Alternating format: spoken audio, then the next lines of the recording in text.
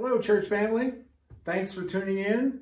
We're going to look at the book of Romans today, Romans chapter 7, but we're going to start off with a little review of Romans chapter 6 because Romans 6, the key point, if you listened to our study last time, you'll remember that the key point is that when we accept Christ as our Savior, we're dead to sin.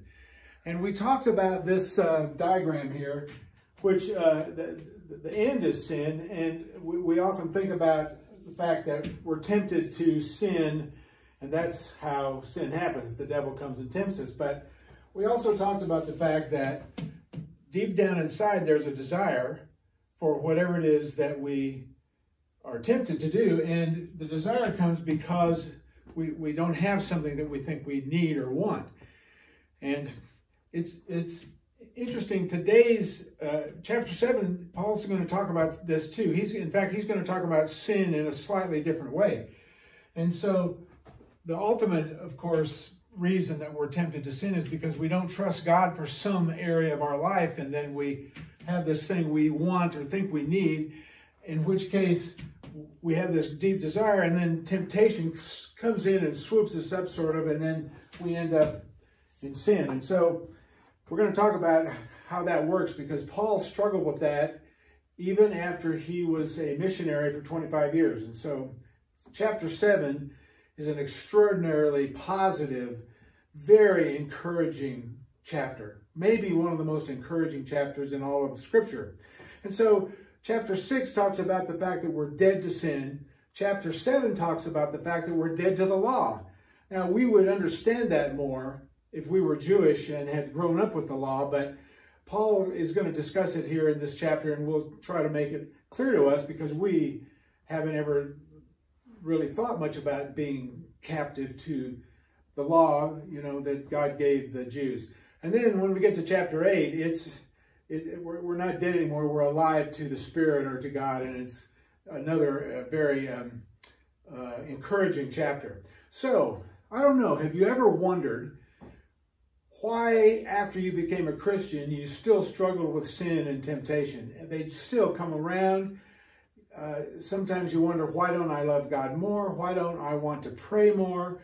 Why don't I want to share God's love more? I mean, why is it that my life is not nearly like I dreamed it would be when I accepted Christ as my Savior? And so Paul asked himself these questions, and he's answering them here in chapter 7. So before we actually get into the scripture passage, I need to tell you a couple of stories, because they will illustrate some of the truths in this chapter. So the first story that I want to tell you is one that Max Lucado told on himself. And it's in his book on Romans. And he talks about the fact that on his way to work every day, he would come up to a stop sign, and there'd be lots of cars, and it would take him 5, 10, 15 minutes sometimes just to get through that stop sign. And it frustrated him to no end, kind of like it used to be here on Coronado and Golf Links. There used to be giant cars when school was just starting. And so he got frustrated, and so he started looking around, and 3 or 4 blocks before he got to that stop sign, he noticed that there was a street that went off to the left that went exactly where he thought he wanted to end up. And so on this day, he made a quick left turn, and it was kind of an alley behind a shopping center, and he drove back behind the shopping center, and it came out right over on this, and he missed the whole stop sign thing. And so he was extremely proud of himself, and so every day he did this thing, and he saved himself 10, 15 minutes every day. And then one day he was on his way to work, and his wife was with him, and he was sort of bragging. He was saying things like, "I'm going to show you now why you made such a good decision to marry me. And I've made good decisions." And so he makes this left turn back behind the shopping center. And after they're out on the other side, he said, "So what do you think about this saving all this time?" And she said, "Well, you were breaking the law. You were driving the wrong way on a one-way street." And he said, "No, I wasn't." And she said, "Sure you were. There was a sign that said that right there." And so to prove her wrong, of course, he drove around and looked, and there was a sign that said, "Do not enter, one way." that caused him some great distress, because now he wanted to save that time. He even thought about it. Every time he drove by that street, he would think about it, and he'd make promises to God like, God, if I can just save these 5 minutes, even though I'm breaking the law, I'll use it in prayer, or I'll use it in Bible study or something like that. But he couldn't do it because he realized that he was breaking the law. And so this caused him some distress. And so Paul had a similar illustration of this in his life that we'll talk about in just a minute. Well, it's very much like when you have kids or grandkids and they come over, you have cookies in the cookie jar, and you say, you may not have any cookies. And so what is it that those kids want more than anything else in the entire world?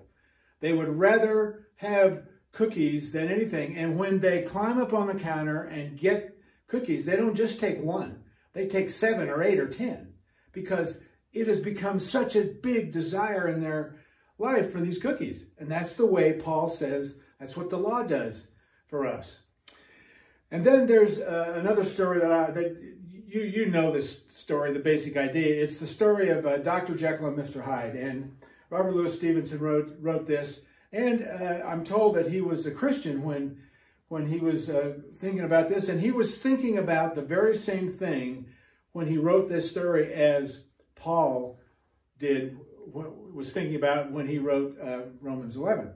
And so it's a classic story, and you know what a classic story is. It's a story that everybody knows about, but nobody's ever read. Well, maybe you've never read Dr. Jekyll and Mr. Hyde, but you know the idea that Dr. Jekyll was a good man, and he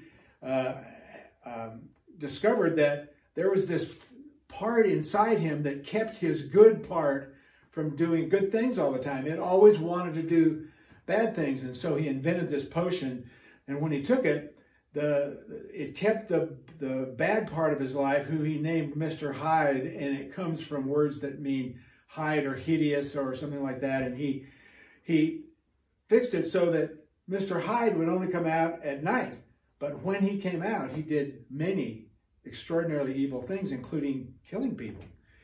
And so the thing that surprised him the most, he said as he was talking through his character, Dr. Jekyll, was how evil that other part of him was. And so he was contemplating how to deal with these two parts of him. Dr. Jekyll part, which was the good part, and Mr. Hyde, who was the bad part. And Paul struggled with exactly the same thing in this chapter, and he's talking about how he did it. Now, Paul also talks about sin in an interesting sort of way. I mean, he doesn't describe it, but this is the way he's talking about it. He's not talking about individual sins that we commit, stealing or lying or something, although those are part of it. But he's talking about this whole concept of sin and evil that each one of us have. We have this sin nature inside us. And it's like I talked about briefly when we talked about chapter 6. It's like in the Lord of the Rings, the ring sort of represents sin as I see it. And so I want to show you a little clip in a minute, but I want to set the stage for that clip. And it's Frodo is the one who has been assigned the task of taking the ring out of the Shire because they didn't want all the evil stuff to come to the Shire. And so they went and did all kinds of things, and they finally ended up at a place where they were deciding who's going to take this ring and destroy it, because it needs to be destroyed. Otherwise, it will take over and make evil everywhere, and evil will be the only thing left. And so Frodo, not quite realizing how evil sin was, said, I'll do it. And then 8 of his friends went along with him and decided to help him. And so it was the Fellowship of the Ring, and they were going on this journey, and they came to a particular spot where one of the people on his team was taken in by the ring and wanted that ring. He wanted the power that ring would give him. And in fact, he almost stole the ring from Frodo, and in fact ended up dying because he had fallen slave to what this ring could do. And it's at that moment, after this man has died and Frodo has realized what evil the ring is, and this is what he does right here. Take a look.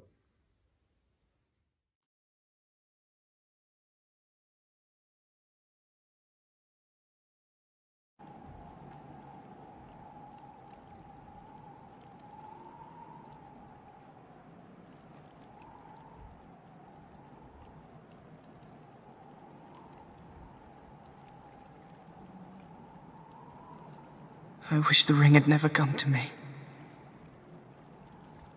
I wish none of this had happened. So do all who live to see such times, but that is not for them to decide.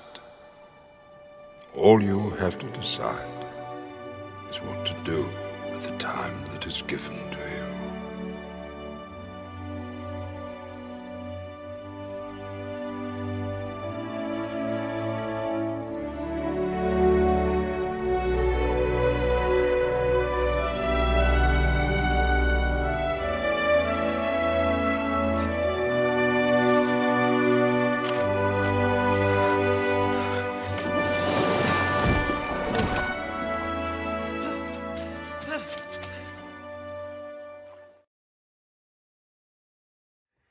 So what Frodo did, I mean, he didn't want the ring, but the advice was when you discover that you have it, you have to decide what you're going to do with that moment.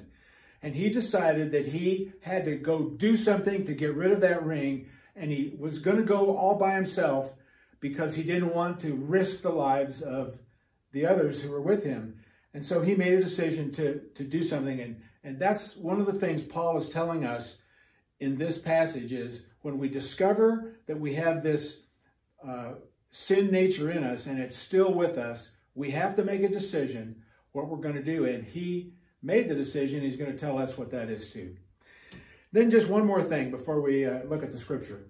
Paul, all through this passage, I mean, maybe 15 or 20 times, he uses the word I, the personal pronoun I. He's talking about himself. He's talking about how he felt about this and what happened to him and how things worked out so that he came to this truth. And so as we look through the scriptures, I want you to notice all the places where Paul is talking about himself. He's giving us a personal testimony, basically. And so we'll talk about what he means in each of those instances when he talks about himself. So I say let's take a look at the scripture and see what Paul has to tell us. Okay, so let's look at the verses that Paul wrote in the 7th chapter of Romans. If you've got your study guide, a lot of what I'm going to say is there. It'll give you a place to take notes. So this is an interesting way that Paul uses to describe what's about to happen. Paul does that pretty often. He often says, okay, here's the truth, and then he describes how that truth is supposed to work. And this is the truth part, and then he's going to describe how it works in the following verses. So here's how he starts. Do you not know, brothers and sisters, for I am speaking to those who know the law, that the law has authority over someone only as long as that person lives. And so he's talking to not only Jewish people who know the law, but it's mostly the Jewish people that he's talking to here because they're the ones who are tied to the law and think, I have to keep obeying the law. It's the only way that I can actually get to heaven is if I obey the law. And he goes on. For example, by law, a married woman is bound to her husband as long as he is alive, but if her husband dies, she is released from the law that binds her to him. And so he's personifying the law as her husband. And so if you're married to somebody, Paul's saying God expects you to stay married until that person dies or until you die. In verse 3, so then, if she has sexual relations with another man while her husband is still alive, she is called an adulteress. But if her husband dies, she is released from that law and is not an adulteress if she marries another man. So death in this case is freeing her from these responsibilities that she had before, just like it is with the law. I mean, and Paul is saying that we not only died to sin, but we died to the law. When we accepted Christ as our Savior, he died on the cross, we died on the cross with him, not only to sin, but to the law. And then in verse 4, so, my brothers and sisters, you also died to the law through the body of Christ, that you might belong to another, to him, that's Jesus Christ, who was raised from the dead in order that we might bear fruit for God. See, the whole reason that God invites us to accept him as his son as our personal Savior, the whole reason is he wants us to bear fruit for him. And there's all kinds of fruit. I mean, I'm pretty sure he means fruit of the Spirit, love, joy, peace, patience, kindness, goodness, those things. But he also means some other kinds of fruit. Actually, some actions on our part, actions that show that we are part of God's kingdom and that we're different than the average person. And so then in verse 5, he goes on, for when we were in the realm of the flesh, the sinful passions aroused by the law were at work in us so that we bore the fruit of death. And so Paul is suggesting here that when we're trying to please God by obeying the law, all we get is death. We don't get life. And I think he means that the law is any standard that we might choose to prove our worth or to gain acceptance. And so it could be how you establish your identity with your worth. Am I a good enough Christian? Am I doing enough good things to please God and make other people think that I'm a good Christian? Or am I a good enough student by doing all the right things so that I will get the scholarships? Or do I have enough talent, or have I worked hard enough? Am I a good enough mother? I mean, we put laws on ourselves. We make laws for ourselves. And these kinds of laws, if we decide that those are the things that we have to do to please God, then we're still married to the law. Because God says we die to the law. We don't have to have that. And so before you were a Christian, post-Christ, BC, you died to the law when you accepted Christ, and now you're married to him, Jesus Christ, not to the law anymore. And so he goes on to talk about here that for when we were in the realm of the flesh, that's before we were a Christian, the sinful passions aroused by the law were at work in us. And it's those sinful passions that are aroused by the law. It's things that we wouldn't even think about doing, maybe, except the law says don't do this, and so it's like the cookie jar. We may not even be thinking about the cookie jar, but when somebody says you can't have any cookies, what's the one thing that sticks in your mind? You have to have those things. And so what he's saying is the law arouses us to do wrong things. That's not the exact intention of the law, but it is what it does. And then in verse 6 he says, but now, by dying to what once bound us, we've been released from the law so that we serve in the new way of the Spirit and not in the old way of the written code. And so because we have accepted Christ as our Savior, we don't have to try to obey the law anymore. What we do is we trust in Jesus because he loved us and invited us to become a part of his forever family. So now let's look at the next few verses in this story. So here we are in verse 7, and somebody has labeled this part of this chapter, the battle that we can't win. And I think that's not a bad title. So let's look at what Paul is saying here. Verse 7, he says, what shall we say then? Is the law sinful? Certainly not, he says. Now, Paul does this all through this book. He makes some statements about truth, and then he asks questions that he thinks his Jewish friends might be asking because he's sort of taken pokes at the law and what they believe and what they do. And so he's asking this rhetorical question that a Jewish person might ask, and he says, and their question would be, say, is the law, I mean, you're talking about the law, is it that bad? Is it sinful? And he's saying, certainly not. But he goes on, nevertheless, I would not have known what sin was had it not been for the law. See, that's the purpose of the law. It tells us what sin is. And before the law, we weren't feeling guilty about much, but after the law came, and here in this particular passage, when he's talking about the law, he's really talking about the summary of the law, which is the 10 Commandments. And he's saying that he wouldn't have known what sin was unless the law came along. Unless somebody tells you this is wrong, then you don't know that it's wrong. And so but he goes on, for I would not have known what coveting really was if the law had not said, you shall not covet.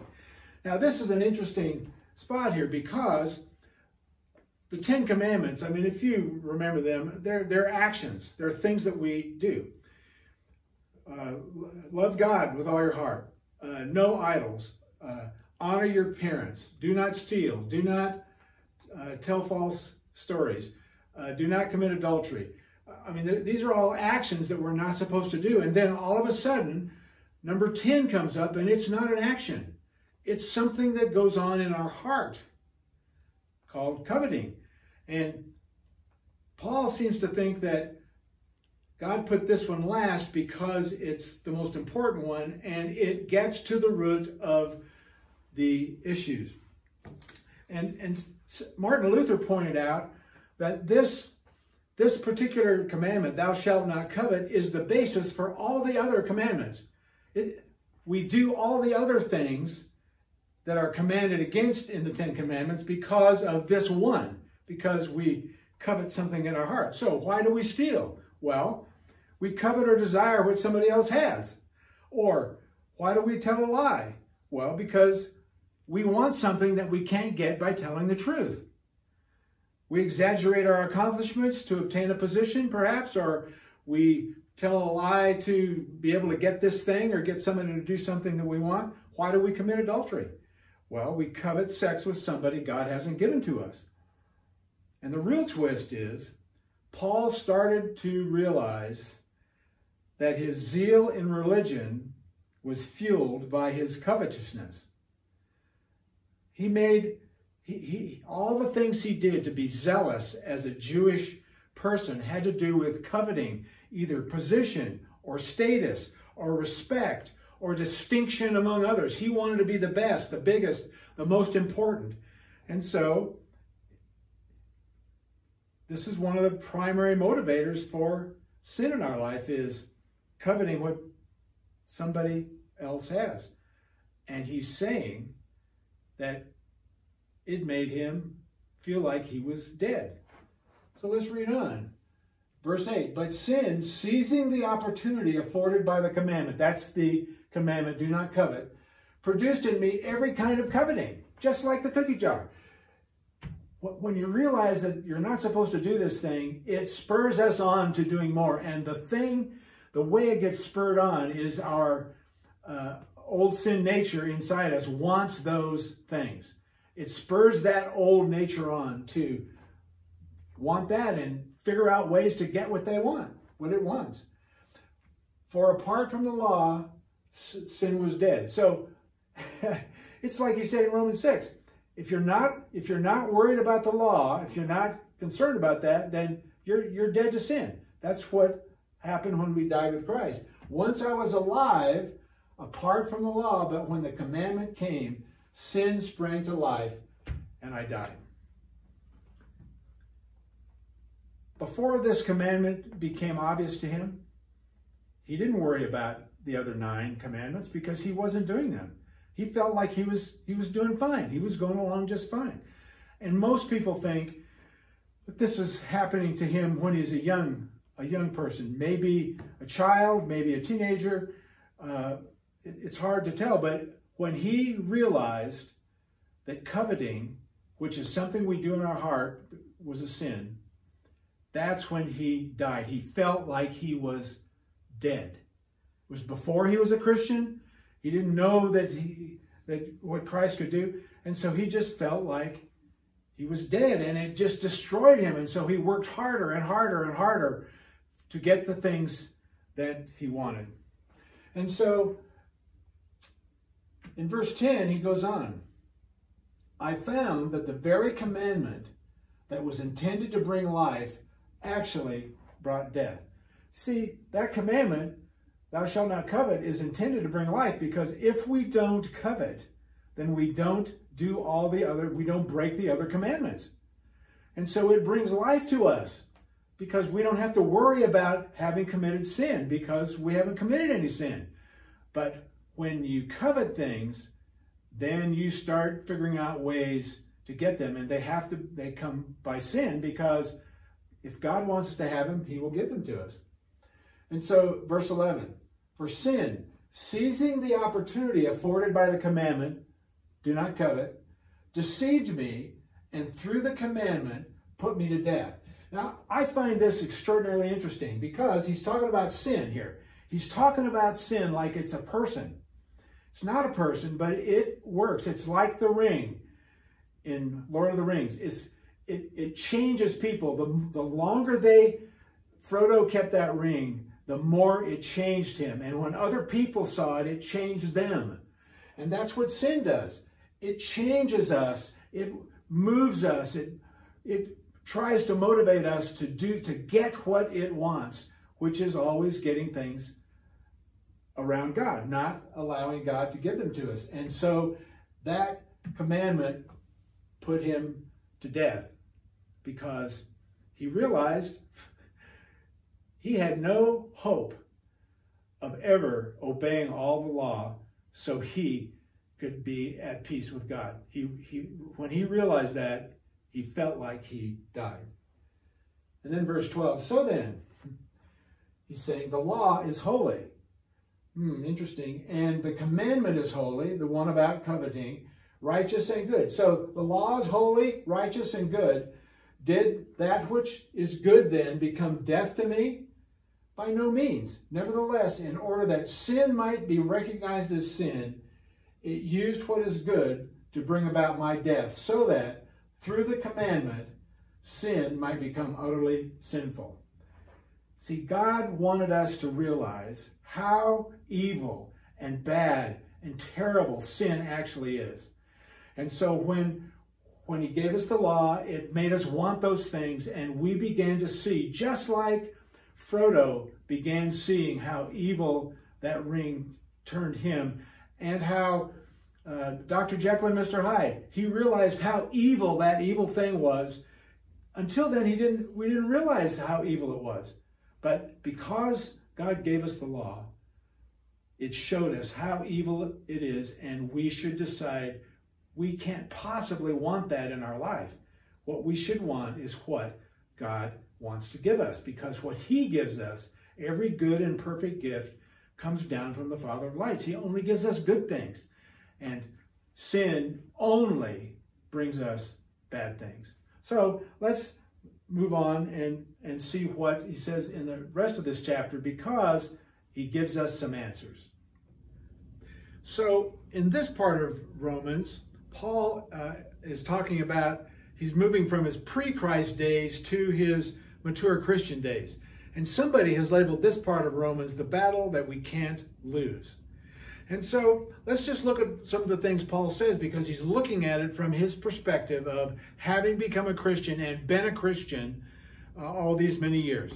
So he starts out, we know that the law is spiritual.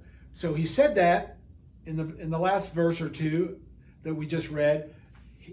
He's not suggesting that the law is bad, or that it's unspiritual, or that it tempts us to sin, or anything like that. He's saying the law is spiritual, and he realizes what Jesus said, that until the end of time, the law is not going to change. There's not going to be one jot or tittle that's going to change the law. So, and it's spiritual, but I am unspiritual, sold as a slave to sin. Now, how is that possible? How is it that you can be a slave to sin? Sin is not something that you can put your fingers on, but it is something that works inside us. It's already in us. It's like that Mr. Hyde in the Dr. Jekyll and Mr. Hyde story. It's inside us, and it's always trying to get out, and always trying to do what it wants. It always wants what it wants. It's selfish, always thinking about itself, always desiring pleasure, and all of those kind of things. And so Paul goes on in verse 15, I do not understand what I do. He's a Christian now, and he's not always doing the Christ-like things. For what I want to do, I do not do, but what I hate, I do. Sound familiar? That's what happens to us too, right? Verse 16, and if I do what I do not want to do, I agree that the law is good, because the law tells us that sin is bad. And when we do things that we know are sinful, it's showing that the law is actually good, that it's spiritual, that it's doing its job. And then in verse 17, as it is no longer I myself who do it, but it is sin living in me. Now this is an interesting concept. He is suggesting, although he's not saying that he's not responsible for what he does, but he is saying that sin is always working inside of me, and when I go for those things that my sin nature wants, I am allowing it to take control of me. I'm pursuing that. And it's always tempting me, always pushing me to go that direction. And he's saying, it's not I that want to do it. I don't really want to do that. But it pushes me, and I sometimes let it win.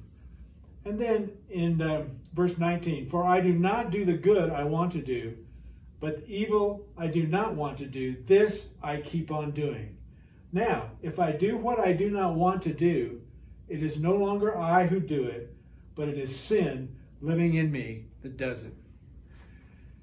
Sin living in us causes us to do all kinds of things. Even though there's a new you, the Holy Spirit is living in you, but this is a pretty powerful thing. It's been there since we were born, and it has a lot of habits, and it wants to keep on doing those things, and to turn it around. It will never make it stop. All we can do is decide who we're going to be married to. Are we going to be married to Christ, or are we going to be married to our sin nature? It's a little like the story that I heard about the end of World War II.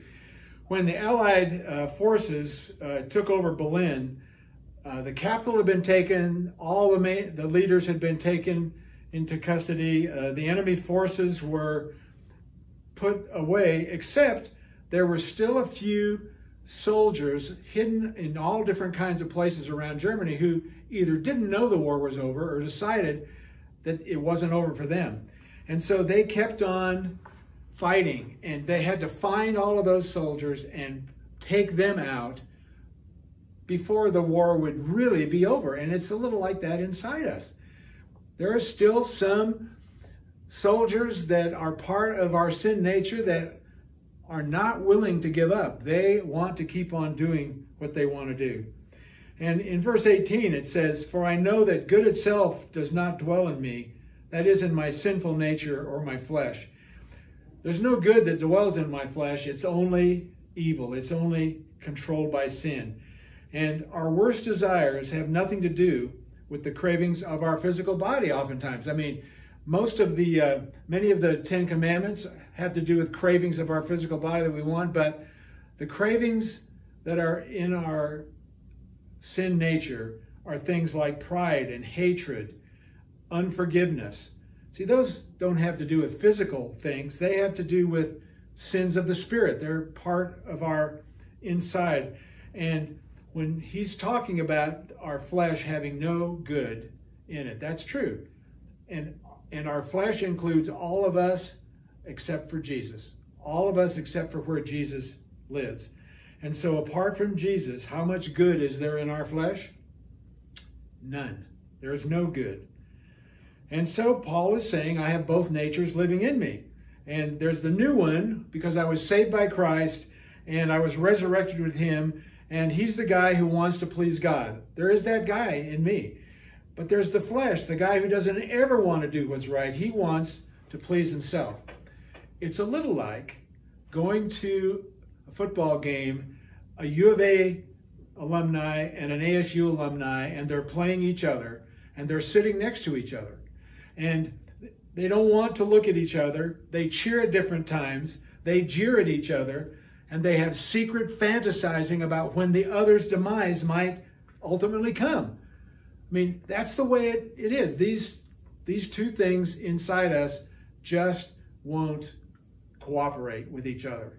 In fact, it's a lot like preschooler, because there's a certain time when a preschooler begins using the word no, And there is nothing you can do to make them say, yes, I want to do that. No, I don't want that. I want this. I want this. I want this. And that's the way our sin nature is. So let's read on. Verse 20. Now, if I do what I do not want to do, it is no longer I who do it, but it is sin living in me that does it. It's the sin that motivates me to do things that I don't want to do. So I find this law at work. Although I want to do good, evil is right there with me. And see, because of our new nature, because the Holy Spirit's living in us, we want to do good. We want to spend time praying and reading God's word and helping other people and doing the things that God has called us to do, loving others. But evil is right there with me, trying to get me not to do it, always wanting to do the opposite. Verse 22, for in my inner being, I delight in God's law. That my inner being is where the Holy Spirit lives. And we delight in God's law. We delight in doing what God wants because he showed his love for us. And we want to show love back. But I see another law at work in me, waging war against the law of my mind and making me a prisoner of the law of sin at work within me. There's this thing that always wants to make me a prisoner to sin. That's what it wants. It wants to make me its prisoner so it can do whatever it wants. And then in verse 24, what a wretched man that I am. Have you ever thought that? I mean, Paul is expressing what every Christian I've ever talked to realized. I'm a wretched man or woman because I want to do this other thing, but I'm not doing it. It's like I just can't hardly do it. Who will rescue me from this body that is subject to death?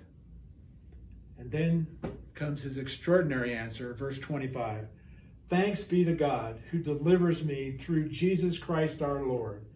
So then, I myself in my mind am a slave to God's law, but in my sinful nature, a slave to the law of sin. See, it is true that we are in our mind a slave to God's law because the Holy Spirit lives there. And as we allow the Holy Spirit to transform our mind and rework our thinking, we become more and more like Christ. That's the idea. It doesn't happen overnight, although we wish it would. But it's an ongoing thing. And it's interesting, the farther we go in our Christian life, the less these sinful things please us. And so we decide to throw that away because we would rather have the pleasures that God gives rather than the ones that sin give. And we become more and more like him if we allow him to change our minds, to change our thinking. So I have a couple of insights for us. Number one, believers have a constant war going on inside of them. We do, don't we?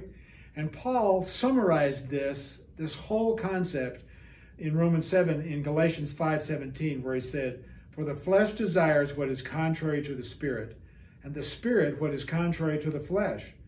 They are in conflict with each other so that you are not to do whatever you want. And then in Colossians 3, he says, put off the old self with its practices and put on the new self. That's what God wants us to do. And so the old self doesn't go away, but in your heart, there is a new nature. It is the Holy Spirit who's living there.